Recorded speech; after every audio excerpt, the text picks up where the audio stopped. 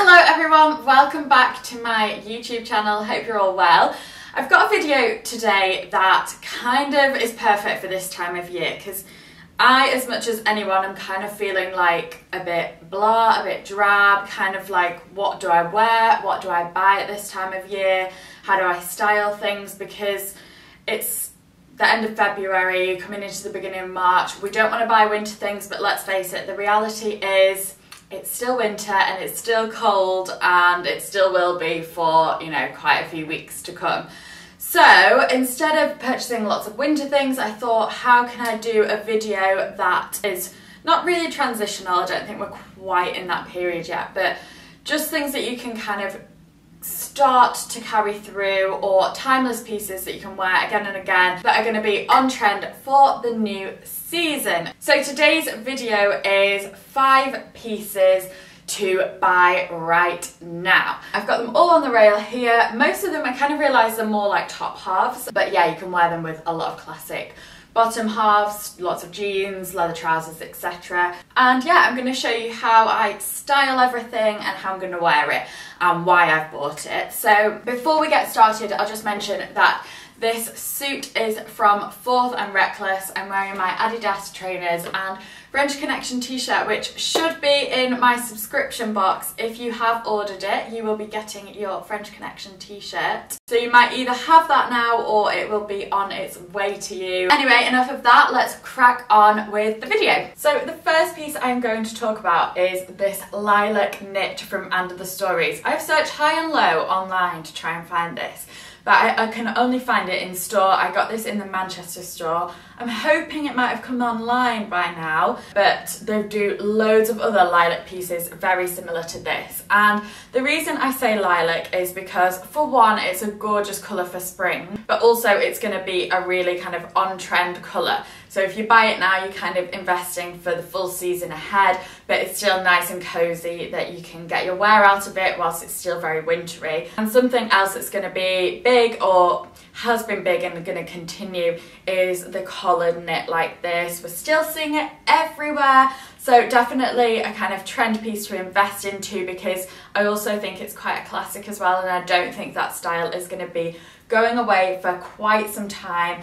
I wear this quite a lot with slouchy jeans. You can also wear it with leather trousers. It looks really nice with, or maybe even a short skirt slightly tucked in with a belt. There are loads of ways to wear this, and although Under the Stories is slightly more of an investment brand, I think you really get your wear out of it because it's like a statement piece, but something that you can wear time and time again, but people will be like, oh wow, that's really nice. And I think lilac is a colour that suits a lot of people as well. But yeah, if I can't find this, I'll find something similar and link it. But do know that Under the Stories do loads of gorgeous lilac pieces. So definitely, if you're thinking about going into spring colours, lilac is the one to go for. Next up is this belt, which has gone down so well on Instagram. I actually posted it last night in a picture and it just performed really well and got loads of lovely compliments.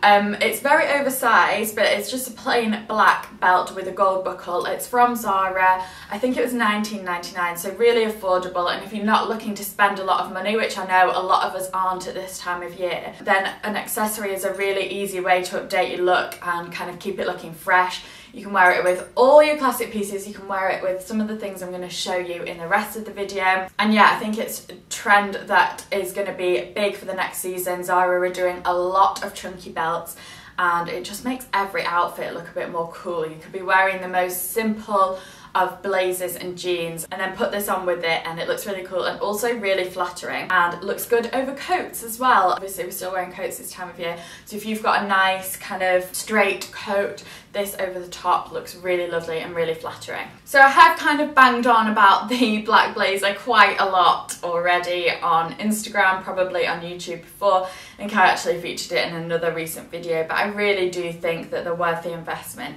This again is an Under the Stories one, and I think it's a size 36, which is a UK 10, and it comes up quite oversized, so you could size down if yours isn't available or you wanted to kind of slightly more fitted. but it's such a good piece. This I think is limited sizes at the moment, but there's a really similar one online, so definitely worth the investment. They've definitely got wool in them, which is really nice, so that you can wear it into spring as more of a coat when it gets a little bit warmer, but there's still a chill in the air. It's got the wool blending, so it still keeps you nice and warm. And yeah, you can wear it at night, in the daytime, layered under a coat.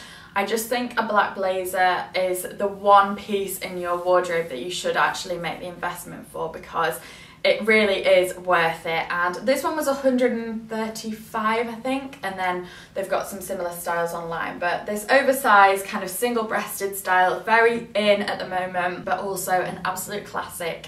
And yeah, it's not going anywhere, and I don't think it ever will. So whilst we are talking about outerwear, I'm going to mention the trench coat. This is the perfect coat to buy at this time of year, because you're going to have it from the minute spring hits and then be able to wear it right throughout the season and into summer and autumn as well. So if you're going to make a trench coat investment, do it now so you can start getting your wear out of it. Trench coats are great because you can actually layer a lot under them, because usually I think it's better to get a non-fitted style, so it's a bit more oversized.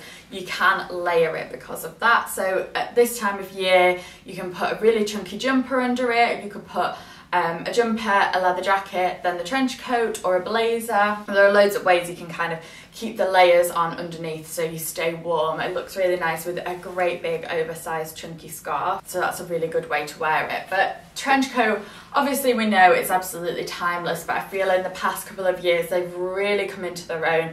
Brands are doing some such good styles. This is from Sana NY. This was actually sent to me by the brand, and it's gorgeous. Like, it's got kind of opposite sleeve details, so it just adds that little bit of extra. And I'd say that's something to look for in a trench coat, is just maybe slightly different details that you wouldn't get in a classic one, and I think that instantly makes it look a lot more expensive. And as well, I think in this like beigey, it's not greeny, but it's got a slight greeny undertone, is a colour that suits a lot of people and is just really versatile and flexible in your wardrobe. Yeah, it goes really nicely with all your kind of winter colours too.